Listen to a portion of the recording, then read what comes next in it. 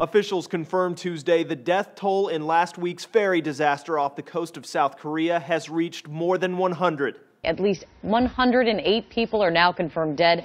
Divers are searching underwater in very tough conditions around the clock. The recovery effort is slow, but better conditions allow divers to reach more bodies in the sunken ship. As Time points out, the number of deaths increased drastically Monday after divers discovered alternate ways to get inside the sunken ship. Crews were reportedly able to recover 28 bodies Monday and 21 more Tuesday, bringing the total number of victims to 108 on Tuesday. One rescue diver told CNN the incident is weighing heavily on everyone involved in the search. "The conditions are so bad my heart aches. We're going in thinking there may be survivors. When we have to come back with nothing, we can't even face the families." But the search is far from over. More than 190 people are still missing, and with each passing day, officials say it's less likely search and rescue teams will be able to find survivors. The majority of the 476 people on board the ferry when it suddenly capsized Wednesday were high school students headed to the island of Jeju for an overnight field trip.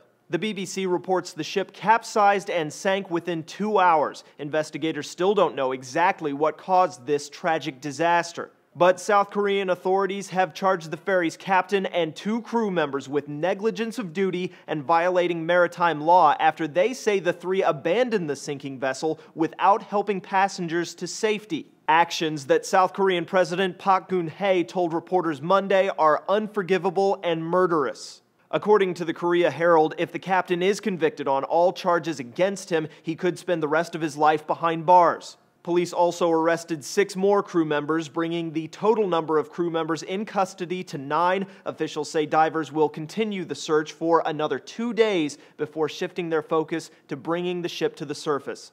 For Newsy, I'm Cliff Judy.